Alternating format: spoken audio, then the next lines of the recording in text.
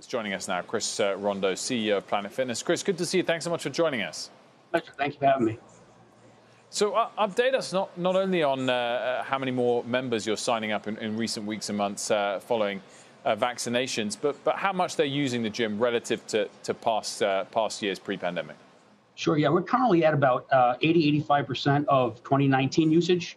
And the joining volume, what we've seen from the unseasonable join volume, generally January is our big month, right? We're seeing really trends towards the tail end of first quarter we've never seen before, and even into April, which in April we signed up 200,000 net new members in the month of April alone. So it's something we haven't seen. I've been here for 28 years since we started, and we're really thrilled with the demand for the product. And honestly, some of the interesting stats there where, normally about 20% of our joins, Wilfred, are rejoins of Planet Fitness. They left and they're coming back. That number is over 30% today, which we've never seen that. So people are choosing bricks and mortar faster than they ever have in the past, which is, music to our ears. Do you worry, though, about a permanent shift toward working out at home? No, I think, of the stats, I look at it, and working out from home is not new, right? It's been around forever. I always go back and I say it, but Richard Simmons, Jane Fonda, Billy Blanks with Tybo, the gym experience, getting out of the house with the variety of equipment you have, being around others, you just really can't replicate that. And what we're seeing from the rejoins and even first-time gym members, Sarah, we have about 40% of our joins are first-time gym members, never gone to a gym in their life. So, and that was the stat, was the same as before COVID. So they're coming back to us or coming to us as first-timers and not afraid of bricks and mortar and want that experience. And for $10 a month, you just can't beat it. If it's all about bricks and mortar, what's the investment in iFit for?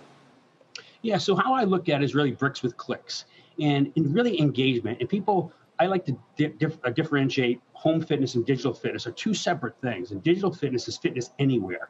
And people have really adopted digital, not just gyms, but QR codes on menus, ordering your coffee, and how you pay. And we're seeing today, for example, about 65 to 70% of our joins are joining digitally, right? In 2019, it was half that. So people are just using digital very differently. So to your question, we look at it as how can we service our members inside the club and outside the club? And this is something that the industry has never been able to do, right? We service you when you walk through our door, but now for Planet, for the first time in the industry, we're leading this, is we're going to service our member in the club and out of the club. So if you can't make it today, you can do something at home to keep up with your regimen. Your growth and the stock price and a lot of your success has been powered by the fact that you're always opening new stores. What does the pipeline look like right now? Are you seeing that confidence level that you have from some of your franchisees and the lenders and everyone else you need to keep opening stores? Yeah, that's a great question. We're going to open about 75 to 100 stores this year, which is off of our record of 260 in 2019. And it's really filling that pipeline. You're right. And last year, no one was really looking for real estate. We just wanted to weather the storm, get through it, get reopened. Today, we have virtually every store open except for some in Canada today. And the franchisees couldn't be more happy. They're seeing the same volumes actually that we're seeing in our corporate stores. And they're like, wow, this is really, it's turned the corner. We're finally out of this.